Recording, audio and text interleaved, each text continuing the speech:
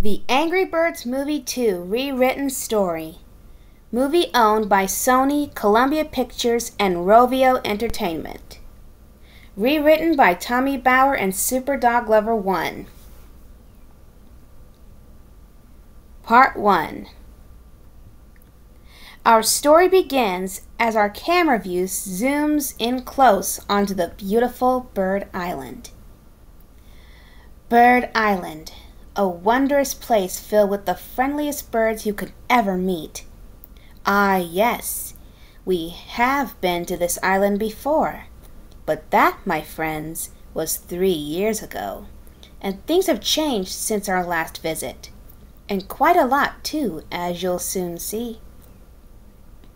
Ever since they were able to use the slingshot to be launched into the air and destroy Pig City and take back their eggs from King Leonard Mudbeard, the Bird Island residents were now using the slingshots as a means of transportation to get from one place to another quickly. One of the birds, Alex, put some sugar in his coffee and drank it as he ate a worm that was in the coffee. That's a good worm right there. Then Ella and Pinky, a white bird and a pink bird respectively, both passed by Alex in the opposite direction. "Hey, Alex! How's the commute treating ya?" "Yeah, I can't complain. That never stumped him before. Right?" "Well, we made good time today." She and Pinky both landed on a bullseye trampoline, making it to a house. Matilda pointed to a billboard of red as she, Violet, and some other birds got into a slingshot. "Red was one of my students!" They all took off from the slingshot into the air. Said Hal as he read a newspaper. "Not sure about the dabbing, though." She was pointing to another billboard of red dabbing. They too landed on a bullseye trampoline and went on their way. Mom, did you get my picture?" asked Jake as he did the same dabbing pose Red did on the billboard. "Well, this is our stop," said the hug trader as he was flying through the air with 3 other birds. He and Stella, along with Stella's younger sister Fuchsia, both grabbed onto the lamppost, and Stella and Fuchsia both made it safely to their Apple store just as Stella flipped the sign from closed to open. Perfect landing!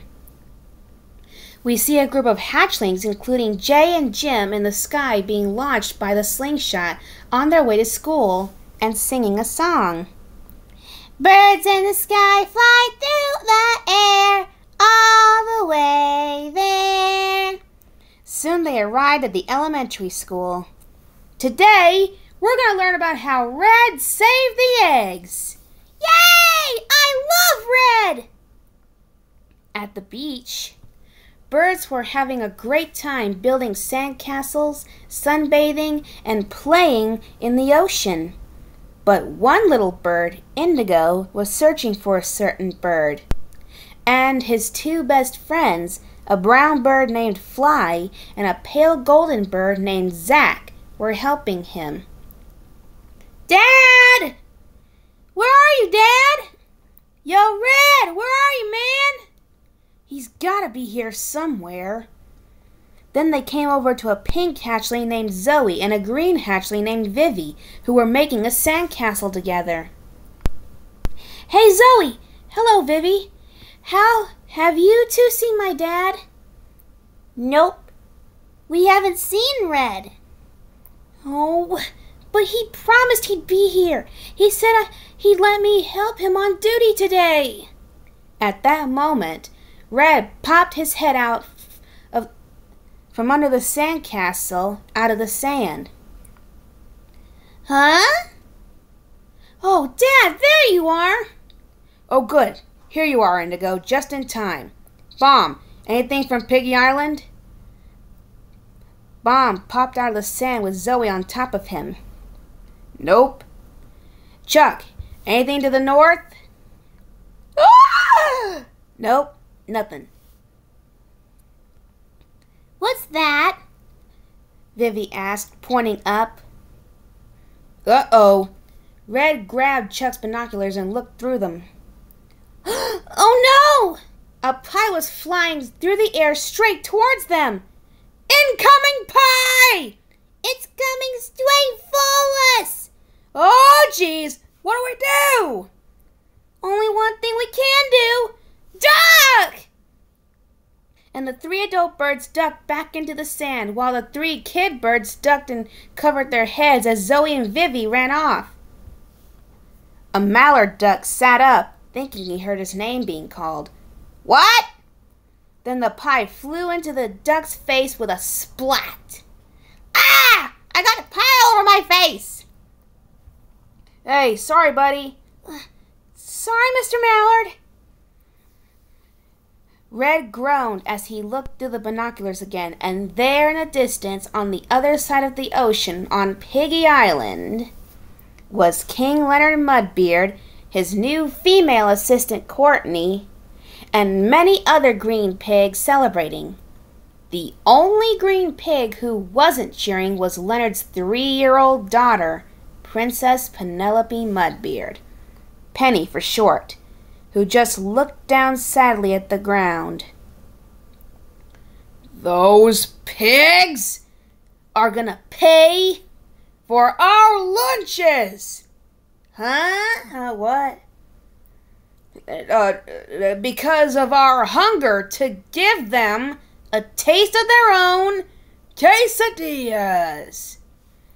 Red gave Bomb a look that said, seriously? What? Ooh, I smell a prank war! We see one group of birds about to use the slingshot when... It's Red! A hatchling named Beatrice said. I'm sorry, guys. We're taking over the blue line. Official business. Of course. Anything for you, Red. So Red, Chuck, and Bomb, along with Indigo, Fly, and Zack, started to pull back on the rubber band when... Hey, Red! Isn't it funny how nobody liked you until you saved Bird Island? But now we all love you. Thanks so much for bringing that up. Okay, ready? 3, 2, 2! Bomb, you say 1. Oh, right. 1! They fired a giant bottle of hot sauce at Piggy Island. One pig was about to eat a taco and called to the waiter, Yoo-hoo! Hot sauce, please! Thwack! The hot sauce bottle crashed into him. Yeah! Got him! Boosh! Yeah! Red! Red! Red! Red! The birds chanted and cheered. Thank you! Thank you very much! Ooh! Ooh! I really want the red one! The red one!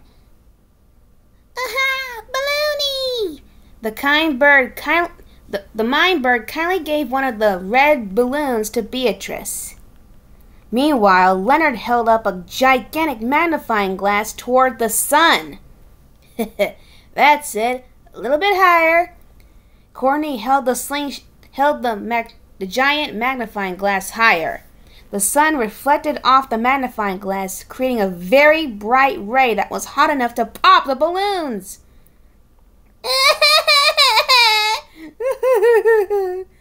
Beatrice and the mime started to cry. The ray also directed on a bouncy castle where several hatchlings were having fun bouncing. The castle burst, sending the hatchlings, including the blues, flying. Red, Chuck, and Bomb managed to catch them all.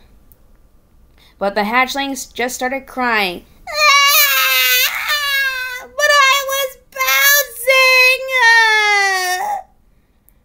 bouncing! You mess with the hatchlings.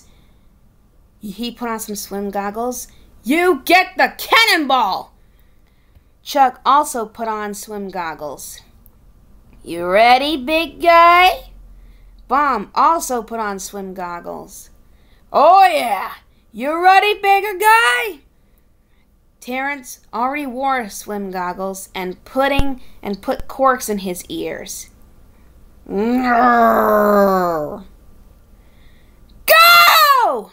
called Zach from the ground with a megaphone as he, Kevin, Fly, and Indigo watched from the shore. Then Red, Chuck, Bomb, and Terrence leaped off the diving board and then made a spectacular cannonball into the ocean. Fly laughed crazily as he took the megaphone from Zach. Hey! How do you like that, you hamheads? The cannonball created a giant wave that headed straight for Piggy Island. Why won't you just take a bath? A mother pig scolded her piglet, who was all muddy. Why won't you just take a bath? The little piglet stomped around angrily.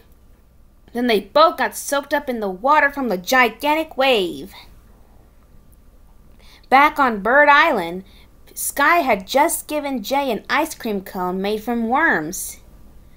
Jay was just licking it when he noticed something in the sky. Huh? Uh-oh, Sky said, backing up as she looked up. The worms that had fallen out of the ice cream cone screamed and tried to get away while still knotted up together. 5 piggy blimps were arriving. Ha ha ha ha ha! This might pinch a little, Leonard laughed through a megaphone. Then he dumped hundreds of red crabs onto the beach. Soon the crabs were beginning to pinch some of the birds. The birds began running away from the crabs. Ah! I can't see! Alex cried as 2 crabs held his eyelids shut. Catch you later! You stupid birds. All poor Penny could do was just look down sadly as she watched the birds getting attacked by the crabs. Poor birdies. Meanwhile, Hal and Hatch were getting cornered by crabs. No, please don't! Oh, help! One crab snatched Hal's wallet and took out the dollar bills. But Red grabbed him and the wallet. Not on my watch. He threw the crab away. Or mine, Indigo said. Red used Bomb as a rolling ball as he squished the crabs into the sand. Whoop, sorry guys. And Indigo used his wings to cause a small but strong wind to blow some of the crabs away. This is something he calls wing waves, a skill he developed in the past year. Excuse me, sir, but I believe this belongs to you. He put the money back in the wallet and tossed it back to Hal. My hero! Oh, thank you, Red. Don't stop. I said don't stop. Back on Piggy Island, Leonard was looking through the telescope watching the birds being attacked by the crabs and was laughing so much.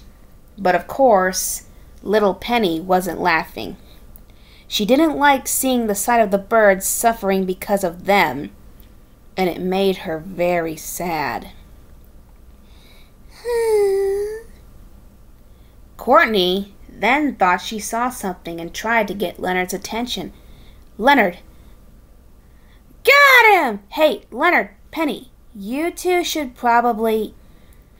Leonard and Penny turned around. Leonard accidentally knocked Courtney over with the telescope. Uh-huh? Leonard looked up at the sky and saw what Courtney had seen. It was coming from a different direction. That's not coming from Bird Island. Penny hugged her daddy's belly in fear. The giant object crashed onto the beach with a huge splash. The object appeared to be a very big and very round chunk of sparkling crystal blue ice. What was that, Daddy? Penny asked, climbing up further onto her father's big belly. Leonard picked up his daughter and held her in one arm. I don't know, Penny. What the heck is that? And where did it come from? Leonard looked through a larger lens and saw in the very far distance was a third island, but it was completely surrounded and covered with lots of snow and ice. It also had a huge volcano mountain in the middle with smoke billowing out from its mouth. We're gonna need a bigger slingshot. Dramatic music played as the title screen of the movie appeared. The Angry Birds Movie 2. We then transitioned back to Bird Island. Red was standing on the slingshot looking through binoculars while Indigo, Chuck, Fly, Bomb, Zack, and the three hatchlings, Zoe, Vivi, and Sam, all watched. Another successful day of protecting the island. Great job, guys, he said as he winked at Chuck, Bomb, Indigo, Zack, and Fly. Bomb and Chuck high-fived each other. Ho-ho, yeah! Booyah, baby! Birds win again! Glad to have helped you today, Dad. Zoe, Vivi, and Sam slid down from one side of the slingshot and landed in Red's arms. Woohoo! You saved us, Red! You're a hero. What can I say? That's what I do. That's my dad. Now, Red then slid down the ladder and gently put the three hatchlings on the ground. Now, why don't you just go ahead and run along and keep your big cute eyes peeled for the next pig prank, alright? The three hatchlings ran off happily, but Sam stayed behind. Pigs! Red, Chuck, Bomb, and Indigo, and Fly and Zack, and even the crabs in Red's hands all stood stunned and blinked. We're going to get you! Zoe and Vivi both wore green piggy snouts and ears as they playfully chased after Sam. Adorable. Okay, let's just finish cleaning up the rest of these crabs and then we can move on to... Chuck swiftly cleaned up all the crabs and put them in the recycle bin. Done and done. Then Bomb popped out of the bin, having accidentally been put in there by Chuck. Good thing school's out for us, Fly said. Whoa! Hey, guys, look, Zack pointed. Red, Indigo, what is that? What the heck? Whatever it is, it's getting closer. Is it a head? He fell out of the bin and looked up with one of the crabs holding on to his beak. What is that? It looks like a big green balloon with something attached to its string. Oh, look, it seems like some kind of note. What if it's like a love note? What if it's a message in a bottle? Or a genie in a bottle? Red had taken the note off the balloon's string. Guys, there's no bottle, so just, stop. What does it say, Dad? asked Indigo, running up next to him. Red unscrolled the letter as he and Indigo looked at it. Dear birds, we humbly request a truce. Can we talk? Love, Leonard. XOXO. A truce? Oh, nice try, piggies. Newsflash, we're not idiots. Then a second note on a balloon hit Red on the side of his head. Hey. He unrolled the second note and looked at it. Dear birds, you are idiots, but we are serious about the truce. Indigo looked up and his eyes widened. Dad, I don't think they're joking. Red looked up and his eyes widened as well. They could see a whole bunch of green pig balloons with notes on the strings floating toward Bird Island. And there was even a banner held up that said, "Truce." The other birds of Bird Island all murmured about the green balloons. Jay jumped up and to grab a note attached to a balloon. "I got it!" He managed to grab one. Suddenly, he got carried away with the balloon. "Oh, no! Jay!" Sky chased after him. "Check it out, everybody! Let me see that. A truce! A truce! A truce with the pigs! A truce! The brat war is over! Finally! At long last! Oh, come on! I mean, yay, a truce." "What? No! This is just another one of their pranks." "Huh? What? Huh?" Chuck had been spinning merrily while holding Bomb up with one hand. Then he stopped and accidentally dropped Bomb onto the sand. This is a huge relief, right? I mean, who else was getting really tired of all the constant pranking and retaliation? "Me? This guy?" "Me too," said Zach as he and Indigo helped Bomb get up. "Tired? No. Guys, listen. This is a huge opportunity, Dad. We can finally get to do things as a family." "Yeah, imagine all the fun things we can do now." "I can think of one." "You think he'll go?" "I think we've piqued his interest." No, guys. We are working tirelessly day and night to save the world." But the world doesn't need saving, Red." "Of course they need us." "Red, huh?" Chuck sat on a big chair, pretending to be a psychologist. "Come here, hun. What are you so afraid of?" "Afraid of? What do I have to be afraid of?"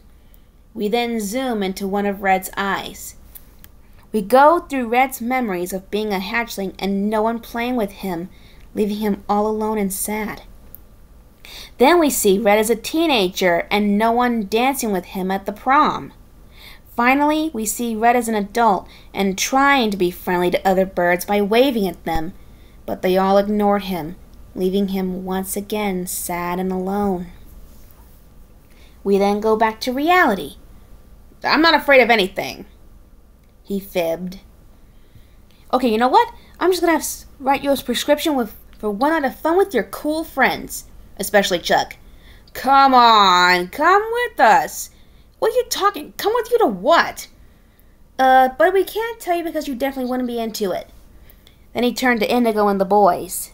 "We'll meet you all later, boys. We're off to a little get-together." "Okay, Chuck. See you guys later." "Later, dudes. Have fun." And so Indigo, Fly, and Zach left to go play with the other Angry Birds kids, as Red, Chuck, and Bomb were slingshotted into the air. But Red did not look happy.